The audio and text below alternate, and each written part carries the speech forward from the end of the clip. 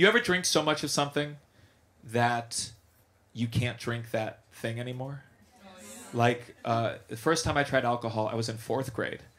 And was that late for you? And what I did, I waited till my dad went to sleep, and I found this, like, half-filled bottle of Jim Beam in the kitchen cabinet. So what I did, I was pretty methodical. I poured out 1 shot, and then I refilled the bottle with water just a little, so my dad couldn't tell the difference, just in case. I took the shot. I didn't really feel anything. So the next night I was like, okay, I poured out 2 shots. Then I refilled it with water so you couldn't tell the difference. And again, I didn't really feel too much of anything. I think it was because I was a tall kid. And so I just kept doing that night after night after night until one night I had 16 shots in a row. And to this day, I still can't drink water.